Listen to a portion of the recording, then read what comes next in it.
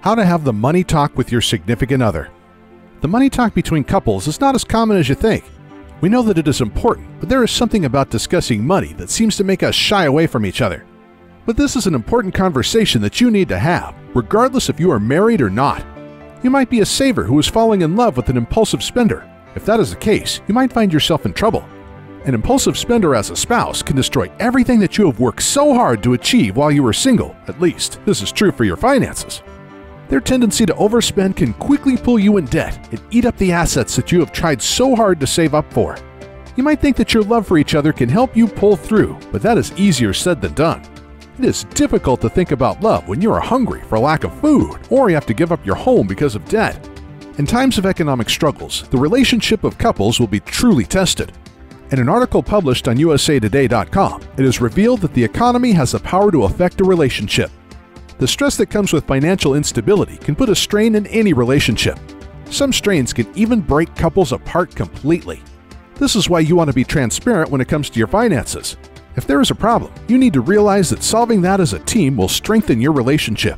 But in order to do that, you have to communicate with each other. That means going through the tough money talk that none of us usually want to go through.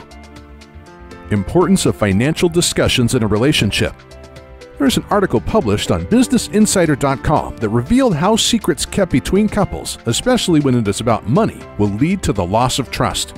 Without trust in a relationship, the couple will have bigger problems down the road. That means having the regular money talk will keep you from unpleasant financial surprises that could ruin your love for each other. But that is easier said than done. The article mentions that the thing that makes money conversations difficult is the admission of bad financial habits. The way you handle money tells a lot about who you are as a person. That is why even married couples find it difficult to open up to their spouse about financial woes. While it is tough, you still need to make sure that you will go through with it. Avoiding it will not solve the issue. Ideally, you want to have the money talk when your relationship becomes serious. This is also necessary when you start making plans to get married. Being confident about financial conversations signals that you are ready to take your relationship to the next level. It means you are honest enough to tell your significant other about this very controversial part of your life. But what exactly should you talk about? These are the 3 important aspects that you may want to share with your partner. 1. Financial goals. This is probably the easiest topic to discuss. We all love to talk about what we want to happen in our lives. It makes the goal seem reachable if you discuss it with someone you know will support you all the way. By including this topic in your money talk, you are giving the other person an idea about your aspirations for the future. And if you hear about their own, you can decide if that is the type of future that you want to share. 2. Household expenses. If you do not live under the same roof, this discussion may not be done in details. But being open to your partner about the household expenses will help them understand the financial responsibilities that you are facing each month. It will help them get an idea about the type of lifestyle that you lead. That is also true vice versa. 3. Debt problems. This is the most difficult of all to reveal to your partner. Debt is oftentimes associated with failure. The more deeply rooted you are in your debt, the more embarrassed you will be to divulge this. Not only that, you will fear that your loved one will think negatively of you because of your debt. But if you trust in what you feel and you accept that you need help, then you have to share this information with your significant other. This is the toughest money talk to have, but it is the most rewarding, especially when your partner turns out to be very supportive. Tackling debt as a couple, when done correctly, can help strengthen the relationship. Tips for couples discussing money concerns. NewYorkTimes.com published an article that indicated the importance of couples discussing financial matters before getting married. The article implied that failing to discuss it will be like having a minefield in the relationship. If it is not exposed, it can explode at the wrong time and ruin the marriage. The article also mentioned that even if couples go through the money talk, there are still things that can happen.